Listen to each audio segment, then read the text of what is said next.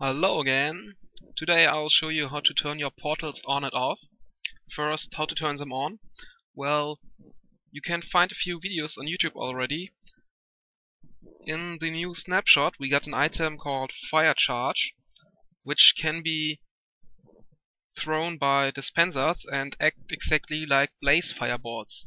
So, if you cast a fire charge with this dispenser and let it hit a block here, it will set this obsidian block on fire, which will ignite the portal. So, by pressing a button, it would cast a fireball and ignite the portal. Well, you see redstone dust in here cause I still use 1.1 and not the new snapshot, but it works. You can see it in the videos pretty good. So now how to turn them off? Well, it's not that complicated, but I needed a block transmuter to do it.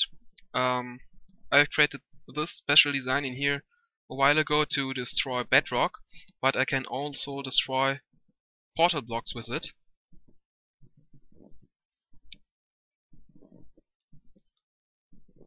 Only flaw in here is you have to reset it after you use it manually. You have to place a torch in here,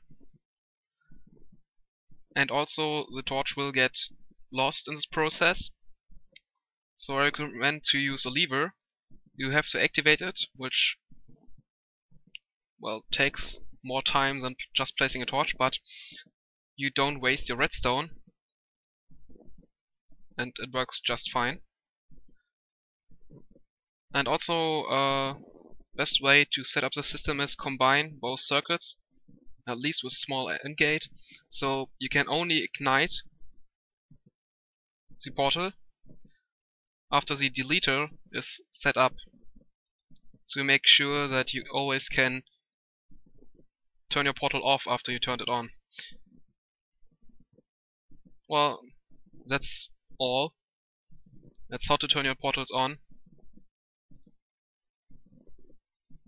and off.